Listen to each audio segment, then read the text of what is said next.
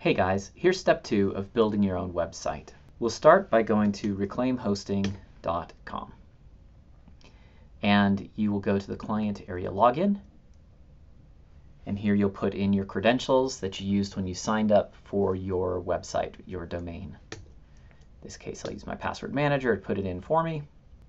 Now we're looking at the client area. We won't stay here very long. You're going to come up here to the C panel or control panel and choose that.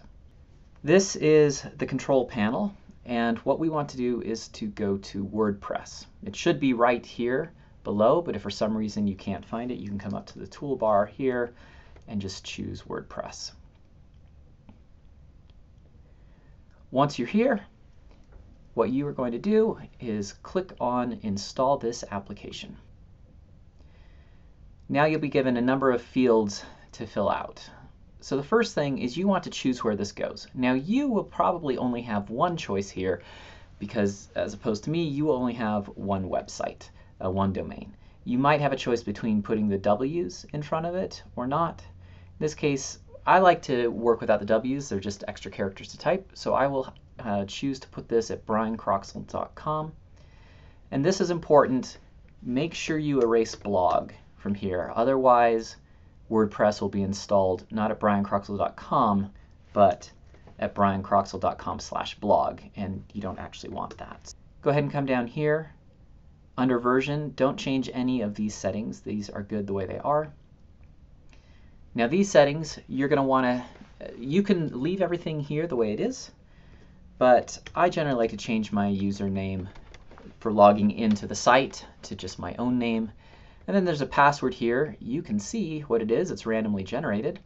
And so you can replace this with anything you want, or you can just generate a new one, which I'll do right now so you can't log into my site instead of me. And your email should be probably set for you by your account. Then you've got a chance to name your website and give it a tagline. These can be changed later, so it's not a big deal if you don't do anything, but we'll just change this to Brian's Amazing Website at the moment. Don't need to do anything else here. And so I'll go ahead and click Install. And it will start processing. And eventually, we will get a website. I'll go ahead and speed this up through the magic of technology. And there it is.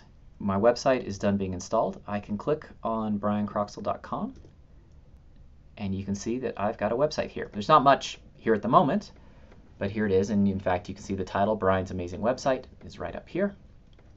When you need to log into your website, you can come to Reclaim Hosting to your control panel, and you can click right on this link, the WP admin or WordPress admin.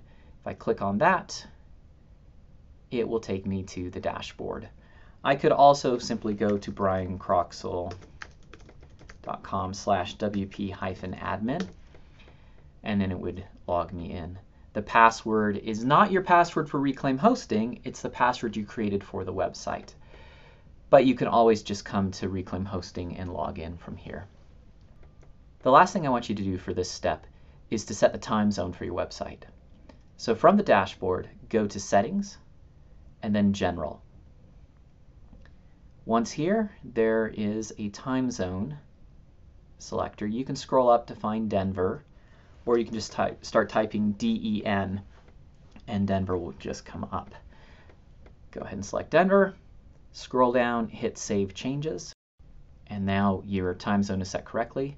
If I wanted to change the name of my website, it's right here. So maybe it's Better Than Amazing Website. I can go down, save the changes. And if I reload this site, now the title is changed. And that's it. Step 2 is done. You have installed WordPress.